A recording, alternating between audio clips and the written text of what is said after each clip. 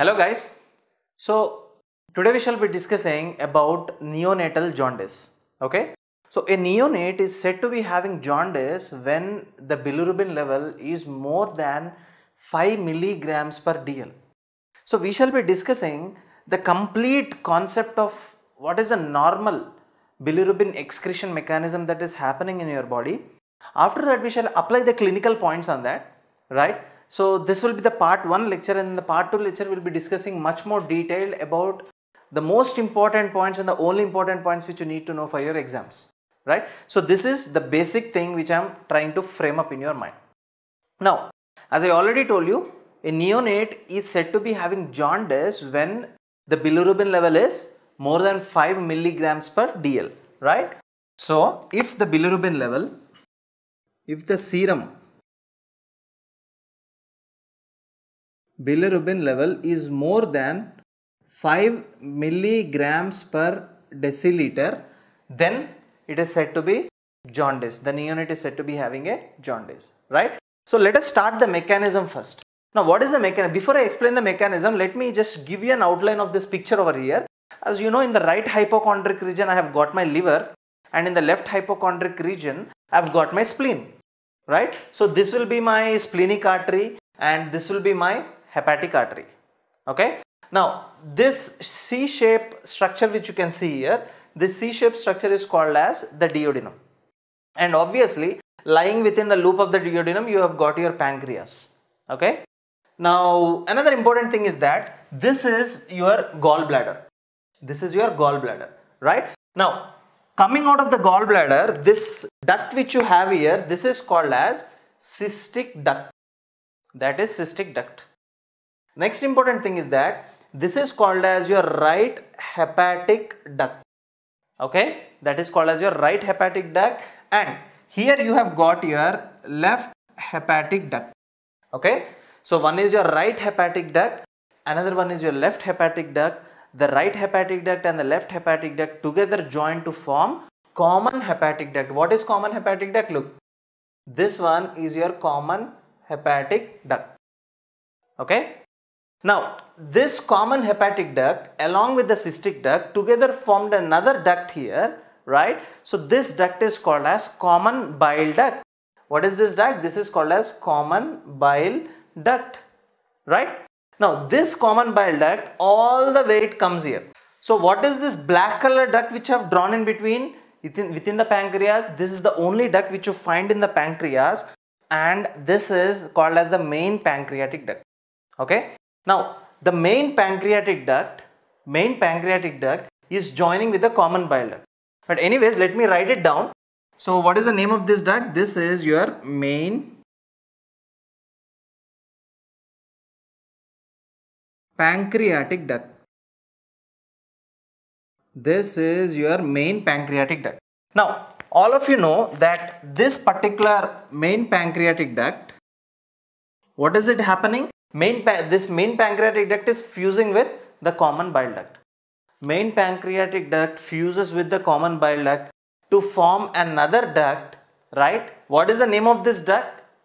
So this duct is formed by the contributions from liver, the contributions from the pancreas. So it should be hepatopancreatic duct, and this particular duct you call it as hepatopancreatic duct. What is the name of this duct, guys? This particular duct which you can see here, right? So this duct is called as hepatopancreatic duct. Hepatopancreatic duct. Another important thing is that surrounding this hepatopancreatic duct, and by the way, hepatopancreatic duct is opening into which part of the duodenum? Obviously it is opening into the duodenum like this. Which part of the duodenum? You know, you have got 4 parts of the duodenum. What are these 4 parts of the duodenum? See, this is called as upper horizontal part. This is called as lower horizontal part. Okay. So upper horizontal part, and it is coming down. So descending part of the duodenum, then lower horizontal part, and then it is going up like this. So this is called as the ascending part of your duodenum. Okay. So right now your hepatopancreatic duct is opening into what? It is opening into your descending part of the duodenum. Now, surrounding this hepatopancreatic duct, you have got a very special sphincter like this. As you can see, you have got a very special sphincter that is surrounding this hepatopancreatic duct, and this sphincter is called as sphincter of Oddi, right? Anyways, that has nothing to do with our discussion of bilirubin excretion right now. So this is just the brief anatomy part, okay? And the next thing you need to know is that from the duodenum, now when I drew duodenum here, don't think that I'm focusing mainly on the duodenum. No, my main intention is that I am focusing on your entire GIT, okay? All from your duodenum all the way down till the colon. So as a symbol of that, I've just drawn the duodenum here. Okay, just think this part is entirely your intestine. It continues as your intestine completely. Okay, now all these are the veins, right? All these are the veins. All the veins together they join to form a special vein here, and this vein is called as portal vein. So all of you are aware of this, right? So this part is called as your portal vein. Portal vein. And what is happening to the portal vein, guys? This portal vein all the way it enters into the liver, and this portal vein is draining into another vein here. Now what is this vein where this portal vein is draining into? This vein is called as inferior vena cava. What is this vein? IVC, which stands for inferior vena cava, right? So this is your inferior vena cava. And finally, you know very well, inferior vena cava drains into your right part of your heart. I mean the right atrium of your heart. So this is the basic thing. This is the basic thing you have to know. So let me explain you. After knowing the skeleton, let me explain you the concept. So regarding the bilirubin excretion, all of you know few terms, like there are some things called as conjugated bilirubin. In the same way, there are some more things called as unconjugated bilirubin. So what is this conjugated? What is this unconjugated? Where are they going? How are they getting formed? We shall be discussing right now. Now, the normal span of your RBC is about 120 days. You know, RBC cells after 120 days, right? So they go to the spleen and they get ruptured over there, right? So the RBC cells, they die over there. So how are they exactly dying? That is the point where our concept starts. So if you can see here, guys, you know RBC is biconcave, all of you know it, right? So this is the biconcave shape RBC cell. Okay. Now this RBC, when it is broken down, within the RBC, what do you have? You have what? Hemoglobin. So within the RBC, I have got hemoglobin. Okay. Now this hemoglobin is having two parts. See, hemoglobin.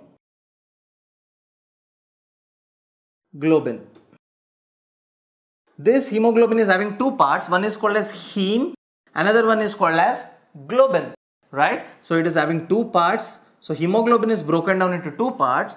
One is called as heme, another one is called as globulin. Heme and the other one is called as globulin, right? So what is globulin? Globulin is just a normal protein. What is globulin? Globulin is just a normal protein. So proteins break down into amino acids, right? So globulin will break down into many different amino acids. So there are different kinds of amino acids over here. But what is the important thing is that what is the fate of this heme? What is the fate of this heme is that, look here guys, heme, what is the fate of this heme is, heme will convert into a special compound, and that is called as bilirubin. Heme will convert into a special compound that is called as bilirubin, and this reaction is happening with the help of an enzyme, heme oxygenase. What is that enzyme, guys? So I'm writing that enzyme here. So that enzyme is heme oxygenase, right? Heme oxygenase. And all of you know this thing that this bilirubin is a tetrapyrrolic structure, okay? and this biliverdin is basically green in color. Okay, it is green in color, which imparts green color to the bile. Your bile is green in color, right? Why? Because of this pigment called as biliverdin. Okay. Now this biliverdin, what will happen it will be further broken down. Look here, this biliverdin will further, it will break down into your actual compound, that is bilirubin. It will break down into your actual compound, and this is what is called as your bilirubin. And there should be an enzyme. There should be an enzyme to convert this biliverdin to bilirubin. What is that? The enzyme is biliverdin reductase. Okay. So let me write it down here. The name of the enzyme is biliverdin reductase.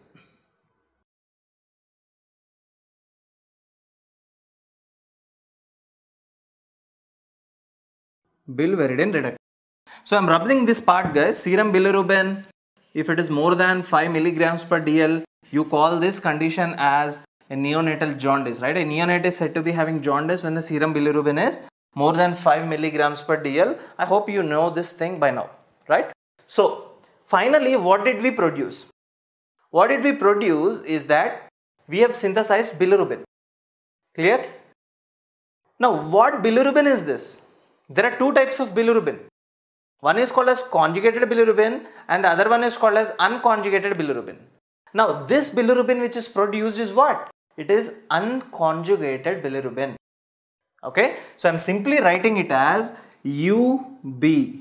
UB stands for unconjugated bilirubin. Okay. This is UB, which stands for unconjugated bilirubin. Now, what is your concept of conjugated and unconjugated bilirubin? Look here. You have got two types of bilirubin, as I told you. One is called as conjugated bilirubin. Conjugated bilirubin. And on the other hand, you have got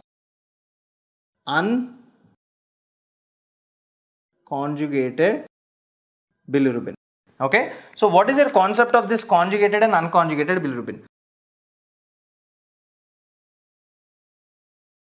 Look here now. What is your concept of this conjugated and unconjugated bilirubin? Conjugated bilirubin, that is a polar compound. Conjugated bilirubin is a polar compound. I'll let you know everything in a minute. So this is basically a polar compound.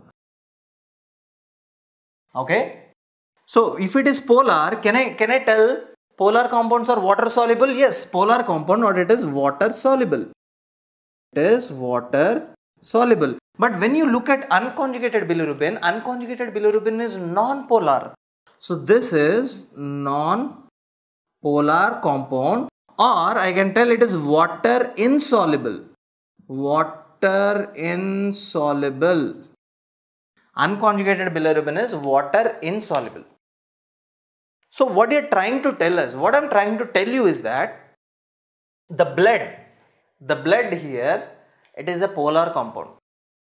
This bilirubin which is released is unconjugated bilirubin, that is a non-polar compound.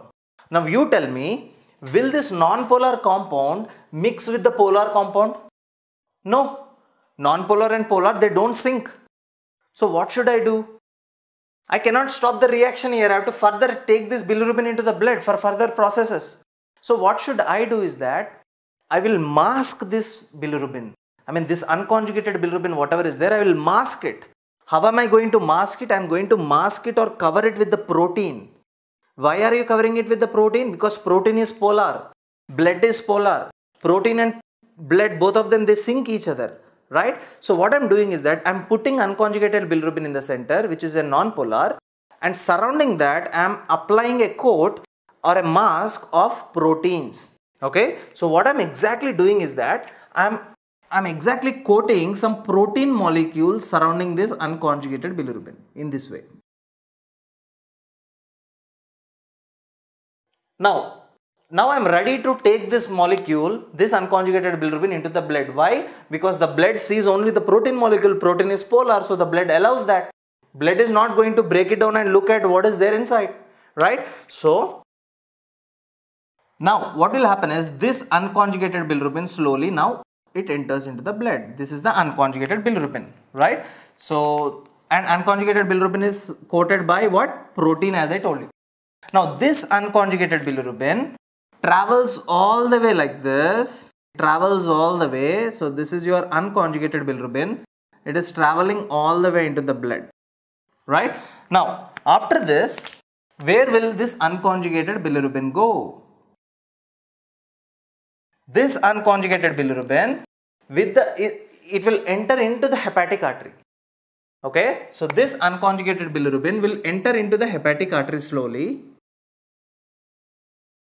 and finally this unconjugated bilirubin is in the hepatic artery. This particular unconjugated bilirubin is right now in your hepatic artery. Clear? You understood now?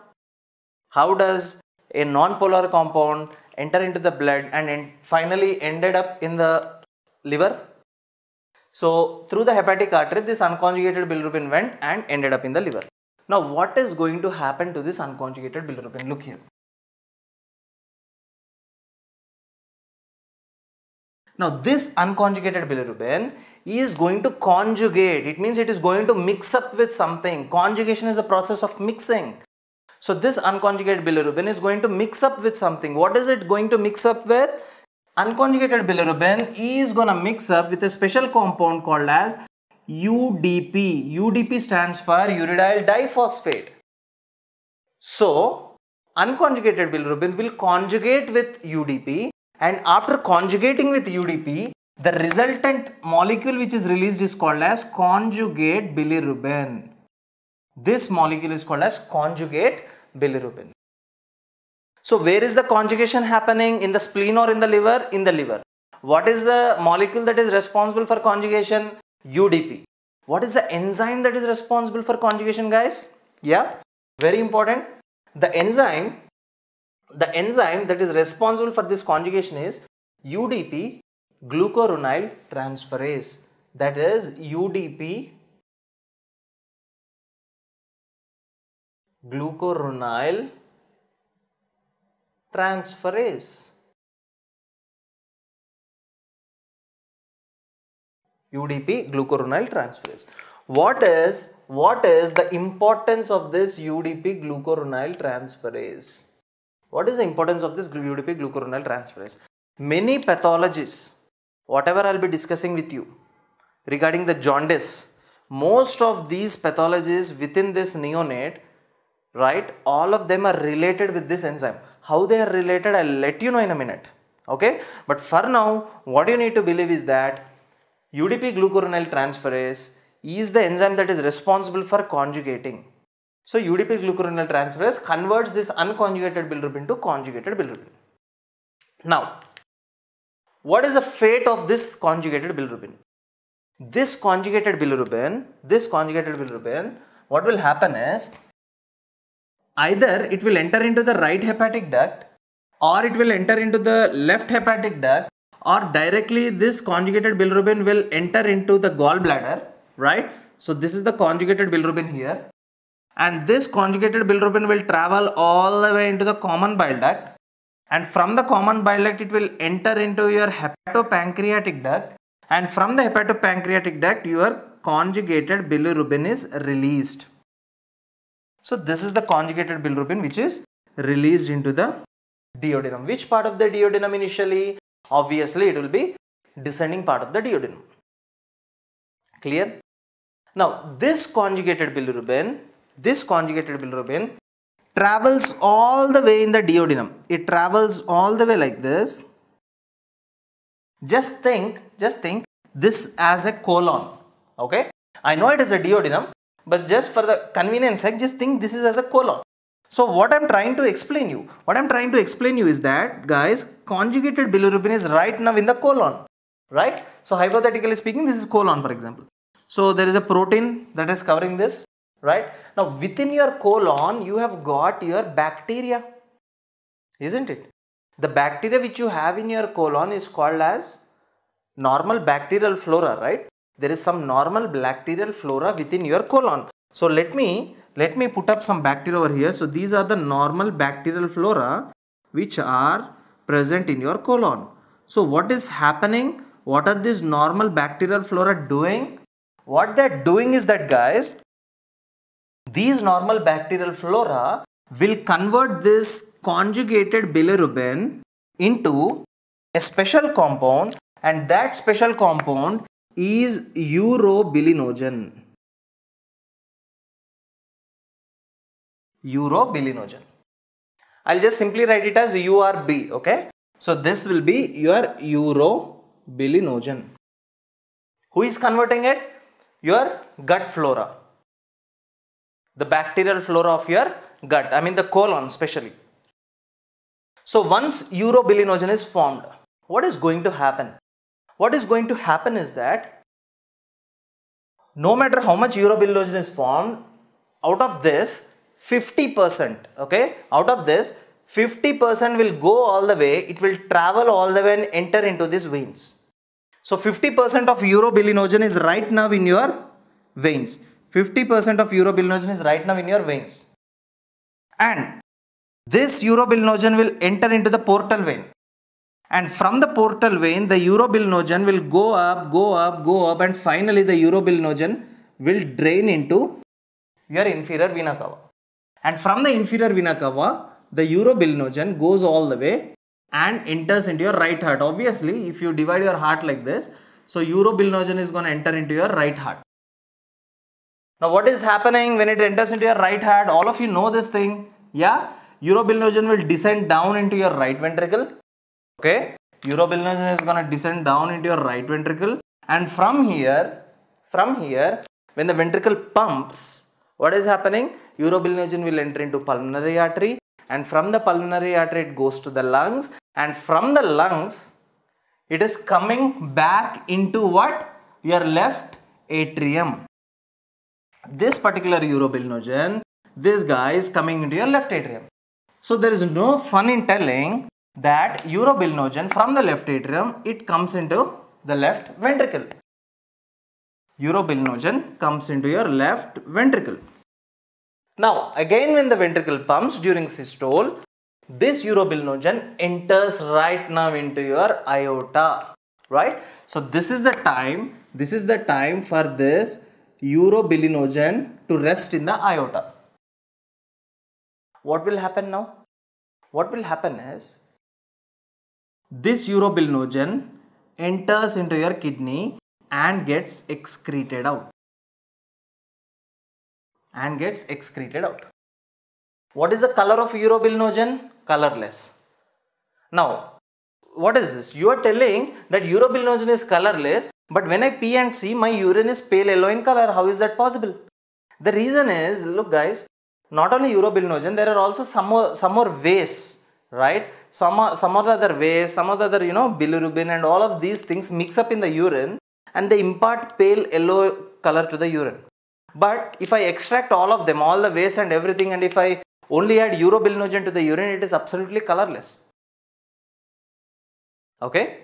So in this way, 50% of the urobilinogen is coming back and entering into the general circulation, portal circulation, and from there to the heart, to the kidney, and finally getting excreted out. What is happening to the remaining 50% of urobilinogen? The remaining 50% of the urobilinogen, look here, this is the urobilinogen previously.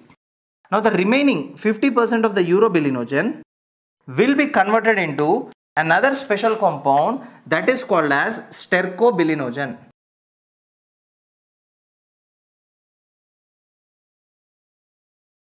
Another compound that is called as stercobilinogen, and mind you, stercobilinogen is not colorless. You might think that it is coming from urobilinogen and it will be colorless, but no, stercobilinogen is yellow in color. And this stercobilinogen mixes with your feces, and that is the reason why your feces are also yellowish in color. So what I am trying to tell you guys, that this yellow color feces and colorless urine is basically found in you and me under normal circumstances, right? So in normal individuals, when in you and me, when there is normal excretion of bilirubin, we have got pale yellow color urine and yellow color stools. So this is achieved by, in the urine part is achieved by the urobilinogen, and the fecal part, the yellow color of the fecal part is achieved by the stercobilinogen. Second important thing is that whenever you have got jaundice, there will be yellow coloration of your skin and yellow coloration of your sclera. Why there will be yellow coloration of your sclera? Because sclera is basically white. So the yellow color pigment called as bilirubin, it deposits there. Okay. Again, mind you, I am telling you, bilirubin is green in color, but bilirubin is yellow. Bilirubin is green, bilirubin is yellow, stercobilinogen is yellow. So this bilirubin starts depositing in your eyes as it is your white sclera, so white turns to yellow. But why skin? Why the skin is turning to yellow? Why? The reason is, beneath your skin guys, you have got elastic fibers, right? All of you know, you have got elastic fibers to maintain the normal skin texture, turgor and all. So these elastic fibers, I mean the bilirubin is highly efficient, or it has got high affinity to bind with these elastic fibers very tightly.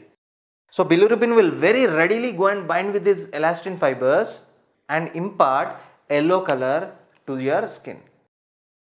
Okay. So that is the reason why basically your entire body turns to yellow in color. Okay. It is because the bilirubin going and binding with the elastic fibers. Clear? So this is the normal thing. This is the normal mechanism that is happening in your body every day. Every day.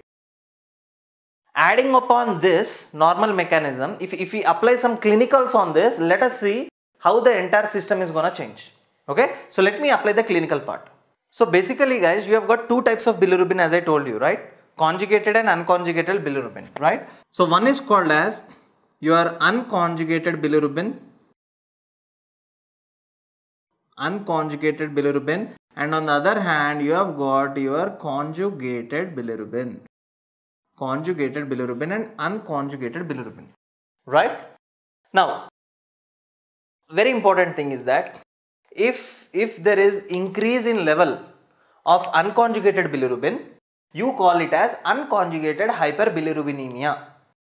If there is increase in level of conjugated bilirubin, you call it as conjugated hyperbilirubinemia, right? So increase in level of unconjugated bilirubin, you call it as unconjugated hyperbilirubinemia. If there is increase in level of conjugated bilirubin, you call it as conjugated hyperbilirubinemia. So if there is increase in level of unconjugated bilirubin, how much increase? The increase should be, let us say, somewhere equivalent to 9 milligrams per dl. If basically in case of jaundice, when there is unconjugated hyperbilirubinemia, the unconjugated bilirubin level in the blood will be increased to 9 milligrams per dl. In the same way,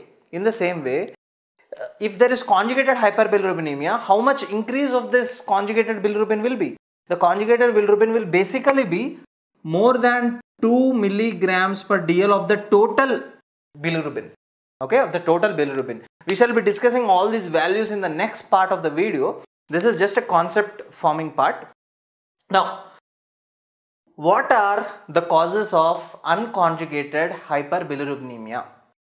Okay, so from where till where is the unconjugated bilirubin story, guys? All the way it starts from the spleen and all the way it goes like this into the liver before it joins with UDP. So before it joins with UDP, till here the story of unconjugated bilirubin is there. Once it joins with the UDP, then conjugated bilirubin story starts. So all this is the conjugated bilirubin story. So regarding unconjugated bilirubin, we have to discuss till here before it has got conjugated, isn't it? So all this reaction is happening where? Before the liver. Mainly where? Mainly where? In the spleen, right? It is happening before the liver. So can I call it as pre-hepatic jaundice, right? So anyways, I'll tell you what is pre-hepatic, hepatic and post-hepatic. But for now, what you need to know is that what are the causes of unconjugated hyperbilirubinemia? Point number one.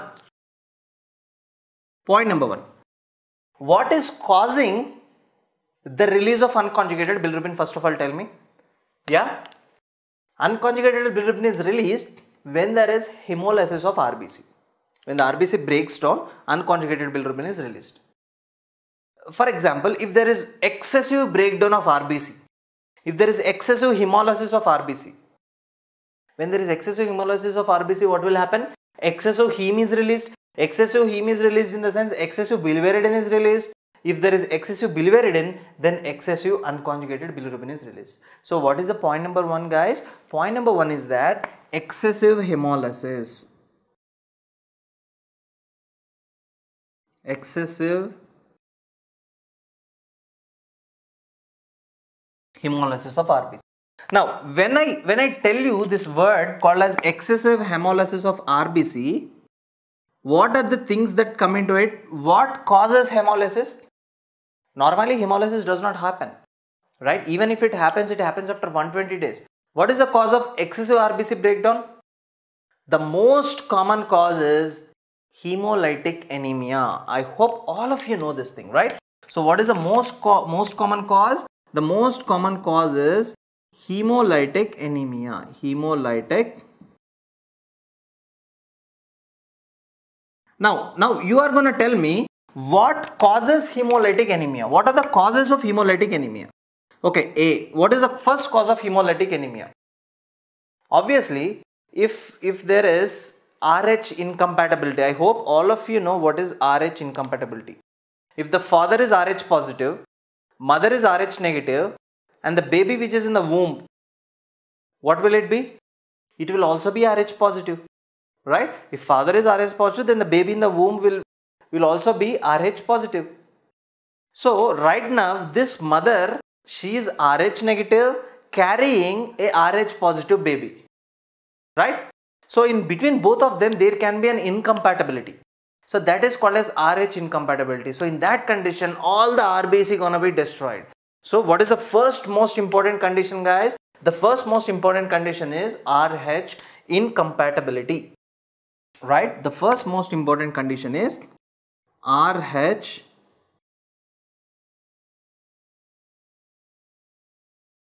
incompatibility.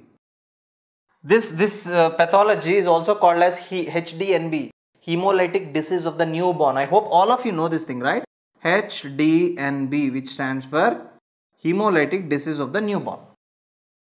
Second important thing, right? What is the second important thing is that all of you know there is a condition.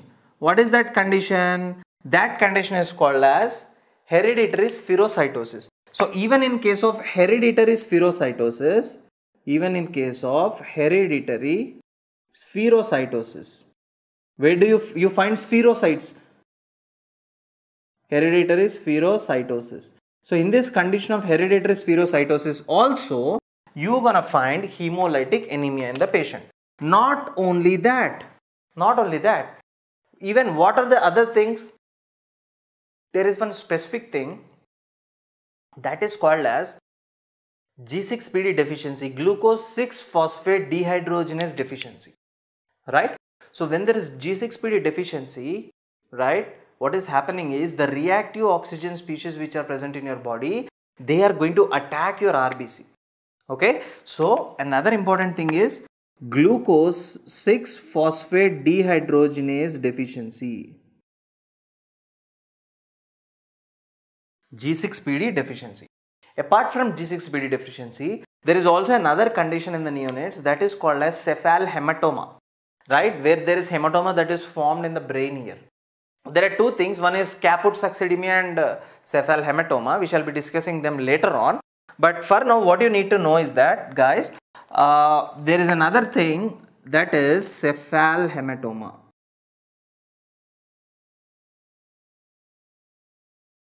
Even cephal hematoma causes hemolytic anemia, right?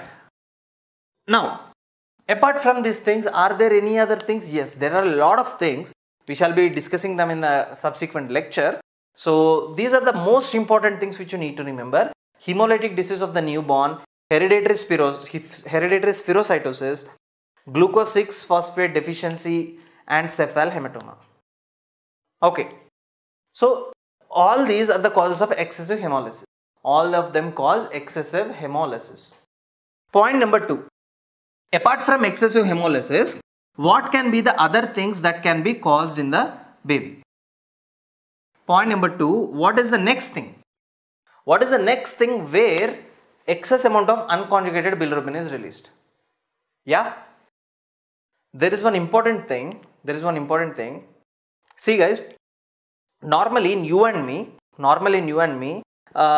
hypothetically speaking, normally in you and me, let us say there are 500 unconjugated bilirubin molecules, they are released. Okay, just hypothetically speaking, 500 RBC have been broken down. As a result, 500 unconjugated bilirubins are released. Now these 500 unconjugated bilirubins, they travel all the way to the liver.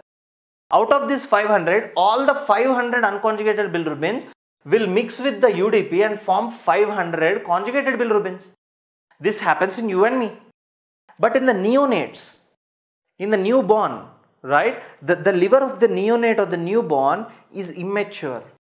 So that neonate is that age group where slowly the organs start to become mature.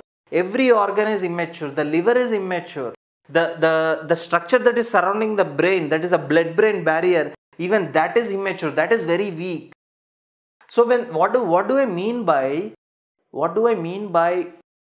neonate's liver is immature? It means all the hepatocytes of the neonate's liver are immature. All the enzymes are immature. All the biochemical processes which are happening within the liver of the neonate are also immature. They are also happening slowly. Why? Because the entire system, the entire organ is immature. Because it is a neonate, it is slowly developing, it becomes mature later on. So right now in this neonate, if 500 RBC have been broken down, I am talking about neonate, not adults now. If 500 RBC have been broken down in a neonate, 500 unconjugated bilirubins will be formed. These 500 unconjugated bilirubins, they will come here. See, there are 500 unconjugated bilirubins. But as the liver is immature, as this enzyme UDP-glucuronosyltransferase is also weak, inactive, do you think all the 500 will be converted to 500 conjugated bilirubins? No. Out of 500, let us say, maybe only 100 can be converted because that is the only capacity this neonate is having right now. So out of 500, only 100 will be converted and remaining 400, they stay in the blood. Remaining 400 what? Remaining 400 unconjugated bilirubins are staying in the blood. So in this way, time to time, now 400.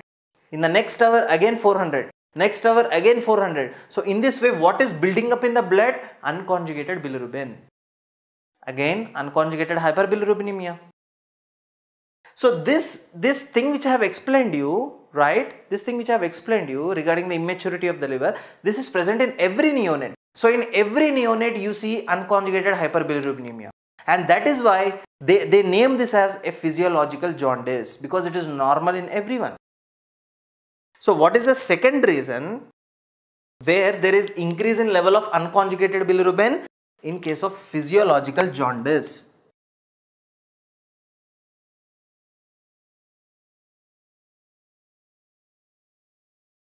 In case of physiological jaundice, there is increase in level of unconjugated bilirubin. Clear?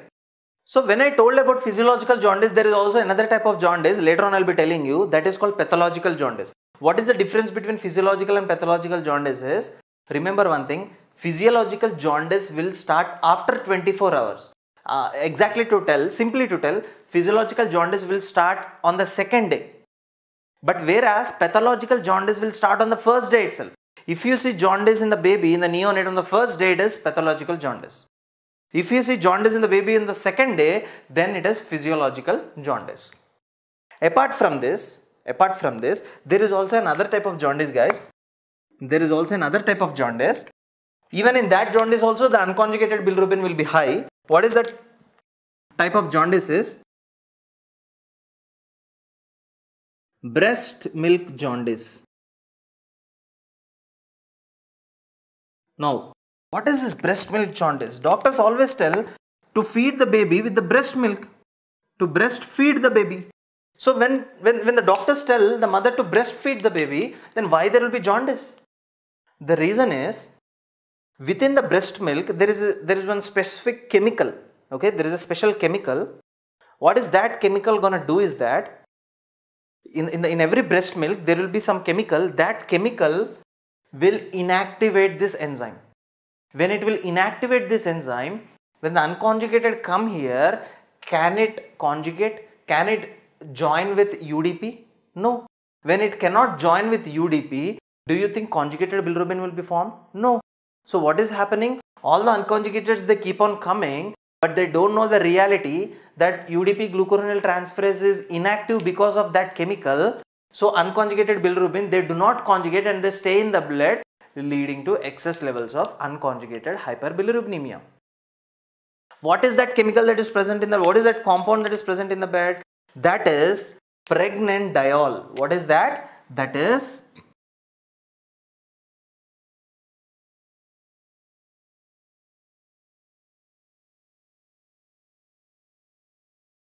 pregnanediol.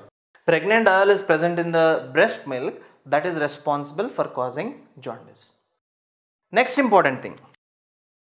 Fourth important thing is that not only breast milk jaundice, there is also another thing called as breastfeeding jaundice. What is that concept of breastfeeding jaundice? Right? What is that concept of breastfeeding jaundice? What is that concept of breastfeeding jaundice is that, guys, for example, if mother is not feeding the baby, if mother is not breastfeeding the baby, what will happen is that if she is not breastfeeding the baby, then the fluids are not going to enter into the baby. So when that fluids cannot going to enter into the baby will become dehydrated. When the baby will become dehydrated, the baby will become weak. When the baby will become weak, there won't be any peristalsis. Peristalsis of your duodenum, peristalsis of your intestine. When there is no peristalsis, do you think whatever conjugated, whatever unconjugated is it, whatever it is formed, is that going to be excreted out without peristalsis? No. So obviously what will happen? There will be build-up in level of unconjugated. Now how to resolve this condition? Tell the mom to breastfeed the baby and the symptoms will resolve. So that is called as breastfeeding jaundice. What is that called? That is called as breastfeeding jaundice. So another important thing is that, guys, so point number 1 was excessive hemolysis, next one was physiological jaundice, breast milk and breastfeeding jaundice, and we have also told pregnanediol is responsible for breast milk jaundice because it inhibits an enzyme glucuronosyltransferase, right? So UDP-glucuronosyltransferase. Another important thing. What is the fifth important thing? Fifth important thing is that there is a specific syndrome. In that syndrome, what is going to happen is that this UDP-glucuronosyltransferase enzyme, genetically, it is going to be hypoactivated. There is hypoactivation of UDP-glucuronosyltransferase. And what is that syndrome named it as? It is called as Gilbert syndrome. It is called as Gilbert syndrome. What is Gilbert syndrome? Point number 5 is your Gilbert syndrome. What is Gilbert syndrome is, within the Gilbert syndrome, there is hypoactivity of UDP-glucuronosyltransferase. What is that happening, guys? There is hypoactivity of UDP-glucuronosyltransferase, right? So there will be hypoactivity of your enzyme, that is UDP-glucuronosyltransferase. Fine. So for example, let us say, if you look at the patient, basically this Gilbert syndrome is seen in adults, okay? It is seen in adults. For example, if I am a patient of Gilbert syndrome, do you find any kind of jaundice symptoms in me? No. The patient having, and this Gilbert syndrome is present from the birth, because I told you genetically this patient is having hypoactivity from the birth itself. This patient is having hypoactivity of this UDP-glucuronosyltransferase. So in this patient, when you look at the patient grows normally. He won't have any kind of jaundice. But when is he going to having jaundice? He will have jaundice only under stressful conditions. Under normal conditions, he is not going to have jaundice. You are not going to see any kind of yellow discoloration of the sclera or the yellow discoloration of the skin. You will see those symptoms only when the patient is under stress. Now, what do I mean by patient is under stress? For example, let us say I am a patient of Gilbert syndrome and I have not eaten any kind of food, or let us say I am starving from 1 week. right? So I'm starving since a week. So when I'm starving since a week without eating any kind of food, are any proteins going to enter into my body? No, there are no proteins going to enter into my body. So because I'm starving, I'm not eating anything, so proteins are not going to enter into my body. So when proteins are not going to enter into my body, then what is that organ which is responsible to synthesize proteins? Obviously your liver. It means the workload on the liver is increased, right? Previously you used to take proteins, but now you are putting all the work on the liver. Now the workload on the liver is increased, so that liver has to release lots and lots of proteins. Let us also tell that I also have got infection. I have got some kind of bacterial infection or viral infection, and I am not taking any kind of medication. If I am not taking any kind of medications, then these bacteria or virus, whatever it might be, they release toxins, and these toxins are going to damage my blood vessels. They're going to rupture my blood vessels. So there will be bleeding there. So when there will be bleeding, to clot that bleeding, I need clotting factors. And who is going to release clotting factors right now? Again, the liver. Even in this condition also, the pressure, the workload on the liver is increased to release a lot of clotting factors. So this is called as a stressful condition, right? In the blood, there is a need of proteins. So liver has to work more. Right now, liver, all the hepatocytes in the liver will work more. All the biochemical processes which are happening, all the chemical reactions which are happening in the liver, they will be hyperactivated. The hepatocytes will be hyperactivated. Even the enzymes which are present in the liver, all of them will be hyperactivated. So the entire liver is hyperactivated. Why? Because there is a need for proteins in the liver. So liver has to be hyperactivated to release those proteins into the blood. There is a need for clotting factors in the blood. For that reason, liver has to be hyperactivated, and the liver has to release a lot of clotting factors into the blood. There is also a need for conjugated bilirubin in the blood, because we have to excrete conjugated bilirubin. So various conjugated bilirubin released in the liver. So the workload on the liver is increased too much that liver has to synthesize lots and lots of conjugated bilirubin. Why? Because when all the biochemical processes are increased in the liver, when all the enzymes are hyperactive in the liver, obviously the need for conjugated bilirubin also will increase. Same like the need for proteins and the need for clotting factors, the need for conjugated bilirubin also will increase. So liver is going to tell that, look, I am so hyperactivated now, all my enzymes and cells are hyperactive. I wanted to synthesize lots and lots of conjugated bilirubin. So liver will tell the spleen to send all the unconjugated bilirubin molecules at a time. So lots and lots of unconjugated, let us say 500, let us say 1000 molecules, right? 1000 molecules of unconjugated bilirubin are coming to the liver, thinking that liver is hyperactive and it would conjugate. But when all 1000 molecules of unconjugated bilirubin came here, one very important thing is that no matter how much hyperactivated you are, no matter how much hyperactivated your enzymes are, but the reality is genetically this enzyme is deficient in case of Gilbert syndrome. So no matter how much activated you are, no matter how much you are giving yourself, still if there is genetic inactivation, you cannot reverse it. Genetic changes are irreversible changes. You cannot reverse it. So all the 1000 molecules are coming here, but this enzyme is weak. Out of 1000, only 200 molecules are converting into conjugated bilirubin. Remaining 800 are present in the blood. It means patient is having what? Unconjugated hyperbilirubinemia. Why? Because remaining 800 molecules of unconjugated, they stay in the blood.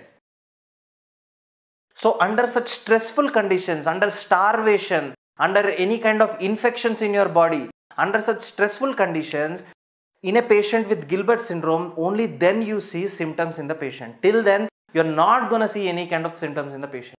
Otherwise, the patients are going to be absolutely normal. Okay?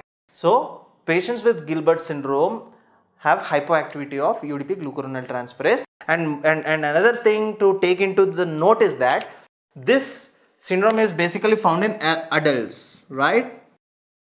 Adults. Clear? Point number 6. Point number 6 is that what is the next important thing? What can be the next important thing? What can be the next important thing is that there is one specific problem, right? There is another syndrome that is called as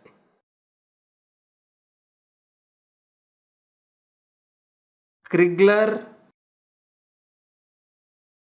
Crigler-Najjar syndrome. There is another syndrome that is called as Crigler-Najjar syndrome. Now, what is this Crigler-Najjar syndrome? Crigler-Najjar syndrome, point number one, Crigler-Najjar syndrome is going to be found in children and it is going to be found in neonates. Right? Crigler-Najjar syndrome is seen in children as well as neonates. There are two types in Crigler-Najjar syndrome. What are these two types? These two types are Crigler-Najjar number 1 and Crigler-Najjar number 2. There are two types of CN syndrome. So let me call it as CN syndrome, right? So there is CN1 and CN2. What is the difference? The difference is that in CN1, in this particular CN1, there is absence of UDP-glucuronosyltransferase. There is absence or deficiency of or absence, complete absence of UDP-glucuronosyltransferase. Complete absence of UDP-glucuronosyltransferase. But whereas in Crigler-Najjar number 2, type 2, there is the UDP-glucuronosyltransferase is present, but it is hypoactive, right? So there is hypoactive. Hypoactivity of UDP-glucuronosyltransferase. So what am I trying to tell you? What am I trying to tell you is this particular enzyme in type 1 is completely absent and in type 2 it is hypoactive. Right? It is hypoactive. And where do you see this condition? You see this condition in children and neonates. Now, in Gilbert syndrome I told hypoactivity, and even in type 2 Crigler-Najjar also I am telling hypoactivity. Then how do I diagnose? How do I diagnose is that Gilbert syndrome is seen in adults and Crigler-Najjar type 2 is seen in children and neonates. So that is based upon the age barrier, based upon the age difference, I am gonna diagnose it. Second thing is that in Gilbert syndrome, symptoms appear only when you are under stressful conditions, as I told you. But in this condition, you know what is going to happen?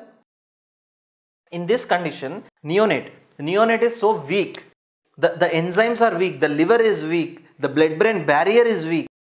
So if you see a neonate where he is suffering from Crigler-Najjar type 2, right now in his body there is hypoactivity of UDP-glucuronosyltransferase, which means when I am sending 500 molecules of unconjugated bilirubin, due to that hypoactivity, out of 500, only 100 will be conjugated, remaining 400 will stay back in the blood.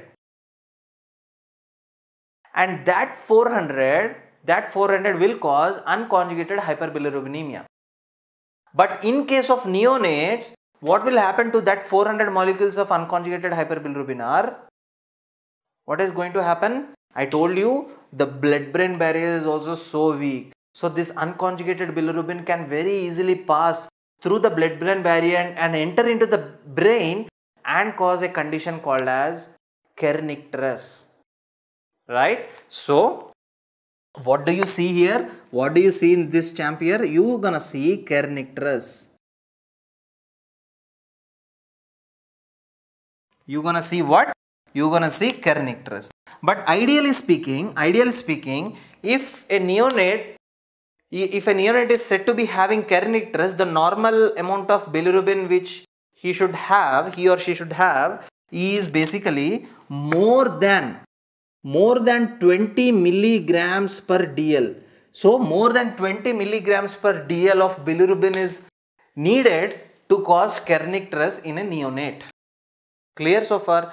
Then what about absence of UDP-glucuronosyltransferase in type 1? These children will die. No matter what you do, these children will definitely die. Type 1 children's prognosis is very bad. They're gonna die immediately. Okay? So these are the basic causes, guys. Excessive hemolysis, physiological jaundice, breast milk jaundice, breastfeed jaundice, Gilbert syndrome, Crigler-Najjar syndrome. These are the most important causes. There are multiple other causes we shall be discussing later on in the subsequent lectures, but right now these are the most important 6 causes for unconjugated hyperbilirubinemia. What can the other name for this unconjugated hyperbilirubinemia be? When I discuss unconjugated hyperbilirubinemia, did I touch the liver? Did I discuss anything regarding the liver or the biliary tracts and all? No. All the discussion was till the liver, but not within the liver, right? So all the discussion started from here all the way it went till here, right? So all this unconjugated hyperbilirubinemia thing is happening within the liver or before the liver? It is happening before the liver. So can I call unconjugated hyperbilirubinemia as pre-hepatic jaundice because it is happening before the liver, right? The next thing which I am discussing right now will be, so the next thing I am going to discuss is conjugated hyperbilirubinemia. We are done with the discussion of unconjugated. Now we will be discussing regarding conjugated hyperbilirubinemia. Conjugated hyperbilirubinemia. What is your concept? What is your concept of this conjugated hyperbilirubinemia, or simply asking, what is the reason for this conjugated hyperbilirubinemia? What causes this conjugated hyperbilirubinemia? But before I discuss the causes of conjugated, as we discussed like unconjugated, before discussing this, one thing I want to make sure that where is conjugated bilirubin formed, before the liver or within the liver? Obviously conjugated bilirubin is formed within the liver. So I have to start discussing from here. Clear? Now, what are the causes of conjugated hyperbilirubinemia? Point number 1. What causes increase in level of conjugated bilirubin? Normally, in a normal patient, right, there is normal hemolysis. For example, I am a patient and in me, let us say, RBC after 120 days, they went to the spleen and they have been broken down into unconjugated bilirubin. And unconjugated bilirubin, all the way they came here. And unconjugated bilirubin conjugated with UDP and formed conjugated bilirubin in the presence of enzyme UDP-glucuronosyltransferase. Clear? In this case of conjugated hyperbilirubinemia, there is no issue with this enzyme. Okay? So enzyme is working normally, everything is going well, and conjugated bilirubin is also released under normal amount. Now, once conjugated bilirubin is released, should I store it in the liver or should I excrete it out? What should I do? What should I do is that some amount of conjugated, I'll run through the right hepatic, through the left hepatic, through the common bile duct, and finally I will enter into the common bile duct here. From the common bile duct, the conjugated bilirubin will come all the way into the hepatopancreatic duct here. And from the hepatopancreatic duct, it comes into the duodenum. Now, all this is the pathway of conjugated bilirubin excretion. If there is any trouble in this biliary tract, any trouble, what do I mean by trouble? What do I mean by that is, for example, let us say there is a stone in the cystic duct. See, there is a calculus in the cystic duct. When there is a stone in the cystic duct, do you think the conjugated bilirubin which is formed, obviously it will enter into the gallbladder, but do you think it is going to be released into the duodenum? No, it is not going to be released into the duodenum. Point number 2. Let us say there is a stone in the common bile duct. Now again the same thing, conjugated bilirubin will come all the way till here, but it cannot go further. Let us say that there is some tumor, there is a malignant tumor exactly near the opening here. See, there is a malignant tumor exactly near the opening of the hepatopancreatic duct, right? And by the way, that opening is called as hepatopancreatic ampulla. Okay, opening of hepatopancreatic duct is called as hepatopancreatic ampulla. So if there is a malignant tumor that is suppressing, malignant tumor in the duodenum that is suppressing this hepatopancreatic ampulla, do you think conjugated bilirubin is going to be released here? No. So in these cases, what is happening? My spleen doesn't know what is happening in the cystic duct, common bile duct and in the duodenum. My spleen doesn't know that. So normally my spleen keeps on releasing unconjugated bilirubin. Normally my liver keeps on conjugating it. Normally conjugated bilirubin is increased, but it cannot go out. The outflow tract is obstructed. There is obstruction. There is a obstruction in the outflow or excretion of conjugated bilirubin. So in that case, what is happening? There is increase in level of conjugated bilirubin in these biliary tracts. This is called as biliary tract outflow obstruction. So when there is conjugated bilirubin that is increased in these biliary tracts, you call this condition as conjugated hyperbilirubinemia. There can be stone in the cystic duct, in the common bile duct, or there can be a malignant tumor here. So what is the first important thing? That is obstruction. First important thing is obstruction. Obstruction of what? Obstruction of biliary tract.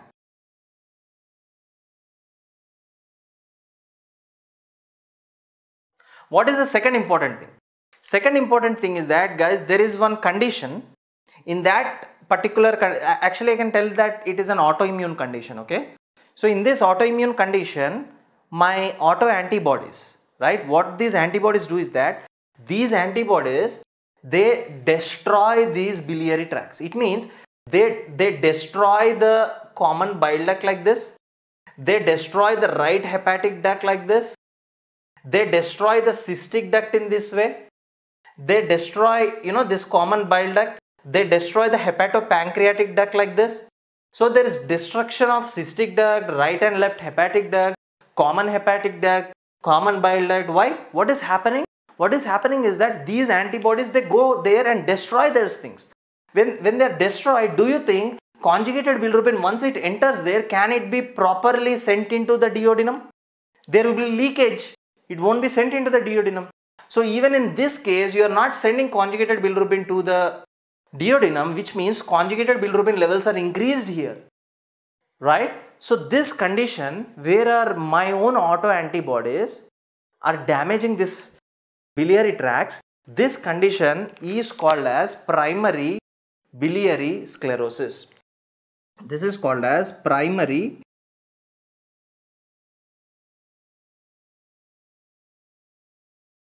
biliary sclerosis. Now, what are those autoantibodies which are causing this damage? Now, the autoantibodies which are causing this damage are anti-mitochondrial antibodies. What are they? Anti-mitochondrial antibodies. Anti-mitochondrial antibodies are the ones which are causing this destruction. Point number three is, what is the next important condition?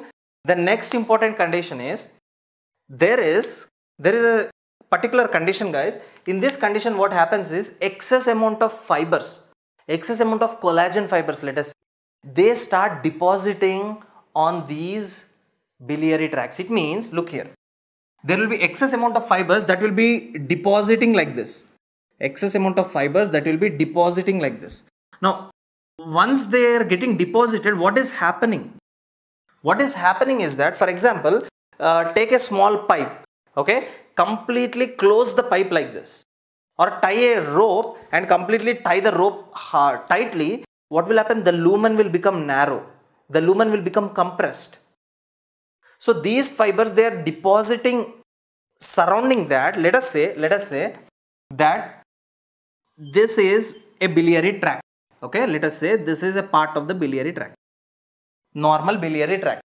Now from this normal biliary tract, let us say this is cystic duct or common bile, whatever it might be. From this, the conjugated bilirubin comes out. But in this patient, what is happening is, this is the biliary tract, right?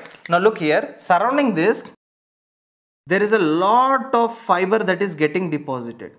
Now when there is a lot of fiber that is getting deposited, how does the center lumen look? The center lumen is wide or center lumen became narrow? The center lumen became narrow. So when it is compressed on, when the lumen becomes narrow, do you think sufficient amount of conjugated bilirubin can flow into the duodenum? No.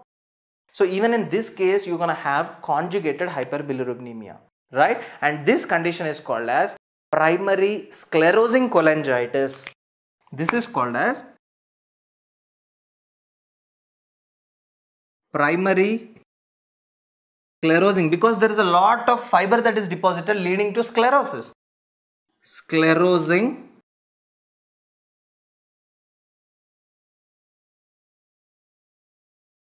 primary sclerosing cholangitis.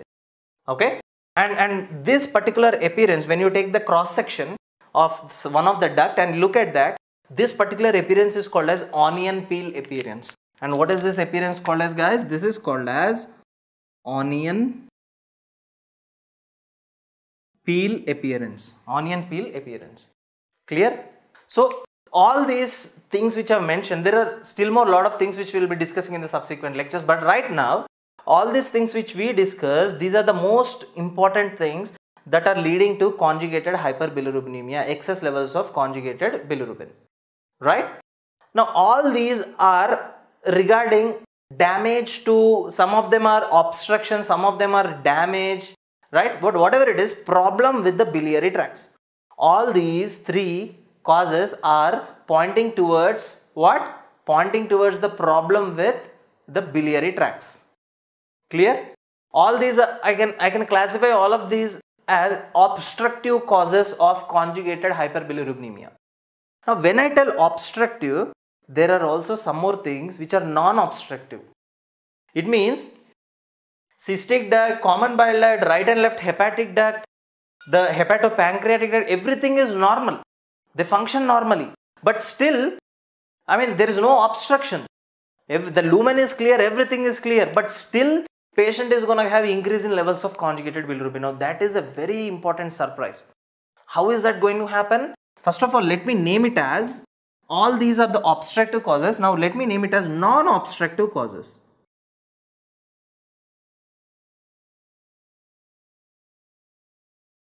Non-obstructive causes. Now, what are the non-obstructive causes? The first important thing, bacterial infections, parasitic infections, and metabolic problems.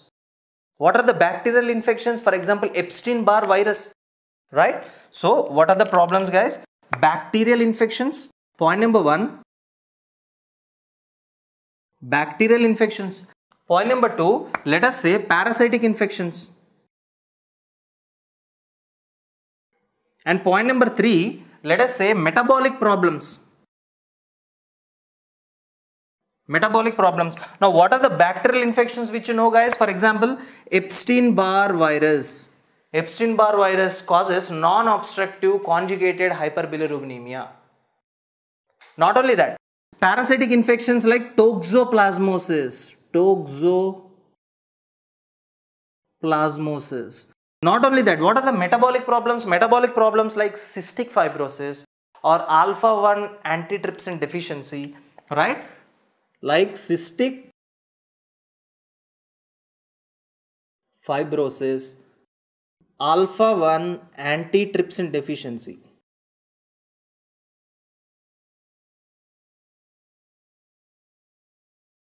Alpha-1 antitrypsin deficiency or cystic fibrosis, all of them are going to be the non-obstructive causes. Clear? So these are few of them. There are many of them. Even the drugs also play a great role in that. I'll be discussing it later on. These are the important things which you need to know regarding the conjugated hyperbilirubinemia. Now, conjugated hyperbilirubinemia is happening before the liver or it is happening after the liver. All these biliary tracts are present after the liver. So there is a problem before the liver or after the liver. It is happening after the liver. So can I tell it is a post-hepatic jaundice? Yeah. So this conjugated hyperbilirubinemia is also called as post-hepatic jaundice. Whereas unconjugated hyperbilirubinemia is called as pre-hepatic jaundice. There is pre-hepatic of unconjugated, there is post-hepatic of conjugated, and there is one more thing in the middle that is called as hepatic jaundice. What is hepatic jaundice? If the problem is happening only in the liver, within the liver, that is called hepatic jaundice, where there will be increase in level of unconjugated, increase in level of conjugated, both of them. There is mixed conjugated and unconjugated hyperbilirubinemia, right? So this is the basic concept which all of you have to know regarding the normal bilirubin excretion mechanism and also the basic things of how the conjugated bilirubin is increased and how the unconjugated bilirubin is increased. Apart from this, in the next video I will be discussing still what are the causes of conjugated, what are the causes of unconjugated in complete detail, right, for your exam point of view, and also I will be discussing what is the difference between physiological jaundice and pathological jaundice, which is very, very important for your exams, right? So I also told you one thing, that where is conjugated bilirubin formed? Conjugated bilirubin is formed before the liver or after the liver? Obviously it is formed in the liver, but later on it is excreted out of the liver, right, through the biliary tracts and all.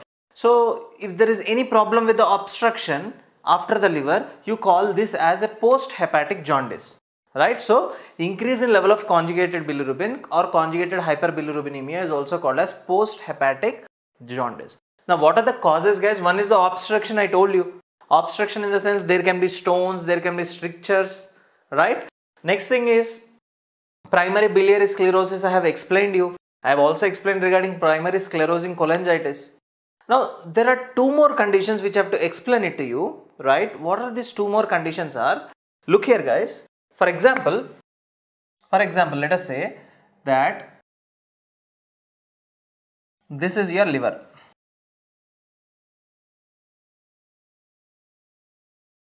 This is your liver, right? Now within the liver you have got what? Hepatocytes. So let me draw one hepatocyte over here, right? So this is your hepatocyte. Obviously all of you know this thing, that hepatocytes are hexagonal in shape, right? So these are the hepatocytes which are hexagonal in shape. And next thing is that we also have got something called as gallbladder, right? So we have got something called as gallbladder here, right? There is gallbladder, and coming out of the gallbladder you have got a duct like this. And what is this duct, guys? Yes, the name of this duct is cystic duct. So let me draw one blood vessel out here, right? So this is the blood vessel.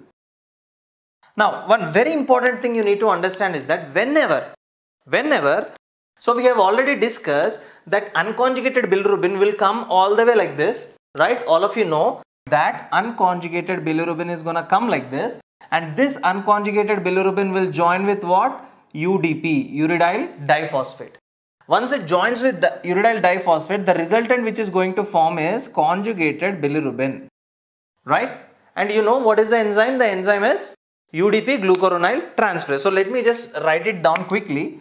So the enzyme here is UDP-glucuronosyltransferase. So this was your enzyme previously, and I hope all of you know this enzyme, right? We have already discussed what happens when there is deficiency of this enzyme. Now once conjugated bilirubin is formed, this bilirubin has to be stored within your bile, and then from the bile it has to be excreted out. So if it has to be stored in the bile, first of all, where does this conjugated bilirubin go? Conjugated bilirubin enters into the hepatocyte, and hepatocyte stores this conjugated bilirubin, and hepatocyte secretes this conjugated bilirubin into the gallbladder, right? So let us say that conjugated bilirubin all the way from here, right? All the way from here, this conjugated bilirubin, right now it entered into your hepatocyte. So now you have got conjugated bilirubin in the hepatocyte. And this conjugated bilirubin has to enter into what? What is this? It entered into the hepatocyte, right? Now once it entered into the hepatocyte, but first of all it cannot directly enter into the hepatocyte. You need some, transporter protein, right? So on the surface here, on the surface of the hepatocyte, you have got a nice transporter protein over here, and this transporter protein is called as OATP1B1. Now what do you mean? What do you mean by this OATP1B1? Yeah, this is organic anion transporter protein. Organic anion transporter protein type 1B1. Okay, so this is the protein, this is a transporter protein that is present on the surface of the hepatocyte, which is facing the blood vessel. Okay, so this surface of the hepatocyte is facing the blood vessel. On that side you have this protein, and with the help of this transporter protein you are transporting conjugated bilirubin into the hepatocyte. Now once you have transported this conjugated bilirubin into the hepatocyte, what is happening is, Now, do you see this membrane of the hepatocyte which is facing towards the bile canaliculi, or this membrane which is facing towards the gallbladder simply, right? So this membrane which is facing the gallbladder, even that is having a special type of protein here. Okay.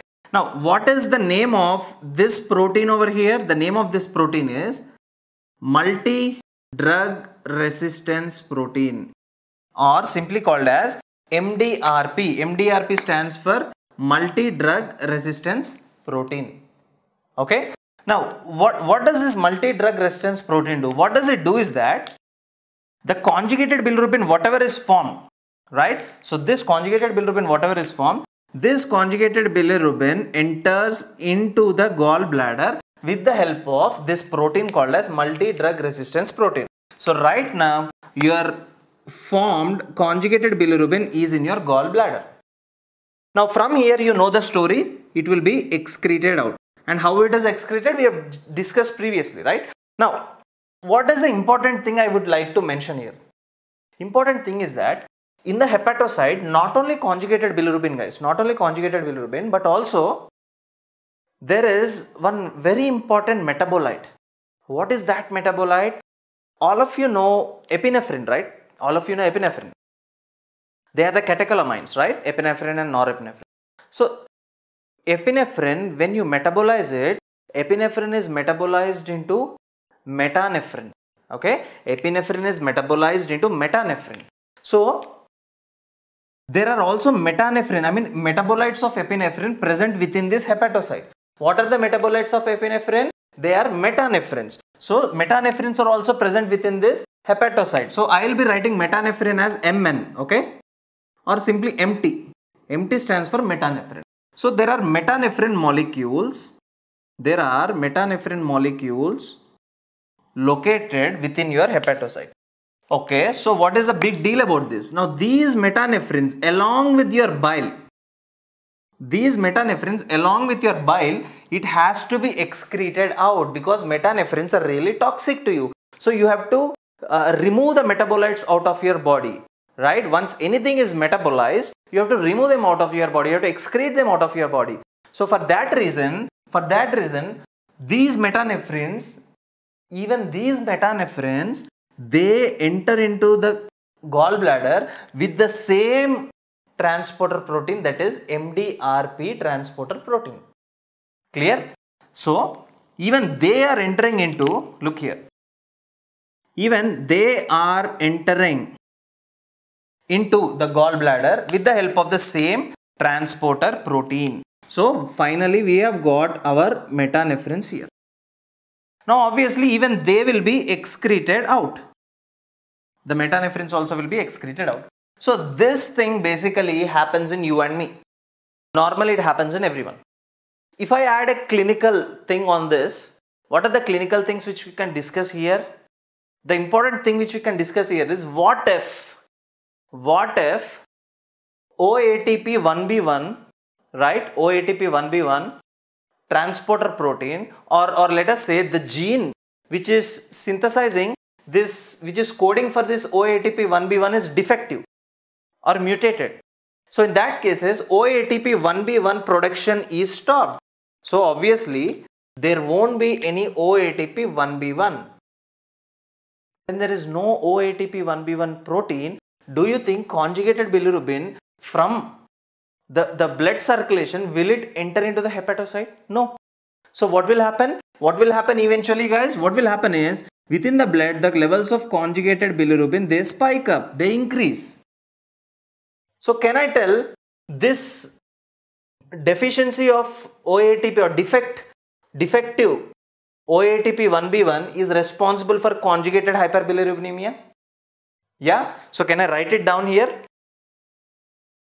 OATP1B1 defect causes increase in level of conjugated bilirubin. Next important thing is that, okay, let us say we got a patient, right? Now in that patient, his OATP1B1 protein was working normally. There is no problem with that. So when there is no problem with that, conjugated bilirubin, once it is formed, it will very nicely enter into the hepatocyte. Now once it enters into the hepatocyte, now conjugated bilirubin along with the metanephrines, right? The metabolites of epinephrine are called as metanephrine, I told you. So conjugated bilirubin along with the metanephrines have to enter or have to be secreted into the gallbladder. So for that, this part of the membrane which is facing towards the gallbladder is having another protein, and that is called as multi-drug resistance protein, as I told you. Now let us say for example, in this patient, this OATP1B1 is working normally. Conjugated bilirubin entered into the hepatocyte. The moment it entered into the hepatocyte, right now his MDR protein is defective. There is defectiveness in multi-drug resistance protein. Now when there is defect in this multi-drug resistant protein, do you think conjugated bilirubin can enter into the gallbladder? No, it cannot enter into the gallbladder. So eventually what is happening? Within the hepatocyte, the levels of conjugated bilirubin are increasing, right? So within the hepatocyte, there is increase in levels of conjugated bilirubin. Not only conjugated bilirubin, but also the metanephrine level is also increasing, because as I told you, metanephrines also are getting secreted into the gallbladder with the help of the same transporter protein. So if that is defective, then both conjugated bilirubin and metanephrines level is increased within the hepatocyte. So what is a great deal between this? The great deal, what you can find here is, if there is increase in level of conjugated bilirubin, you call this as conjugated hyperbilirubinemia. That is different. But the important thing to note down here is, if there is increase in level of metanephrines, these metanephrines, they impart dark color to the hepatocyte. So I have just explained you one hepatocyte here. Think there are thousands and thousands of hepatocytes all over your liver. Now in all these hepatocytes, there is excess amount of metanephrines imparting complete dark color to the liver. So can I call this patient who is having dark color consistency of the liver as dark liver disease, right? So this patient is having dark liver. Why? Because there is defect in multi-drug resistant protein. Now this patient where there is defect in multi-drug resistance protein resulting in dark discoloration of the liver along with conjugated hyperbilirubinemia, this condition, my friends, it is called as Dubin-Johnson syndrome. This is called as Dubin-Johnson syndrome. Next important thing is that, as I already told you, OATP1B1 defectiveness causes increase in level of conjugated bilirubin within the blood, right? So if this thing is happening, this disease, this syndrome, you call it as Rotar syndrome. Rotar syndrome. So I hope you understood what is Dubin-Johnson syndrome, and on the other hand, you also understood what is Rotar syndrome. So this is your Dubin-Johnson, and this is your Dubin-Johnson, and that's your Rotar syndrome.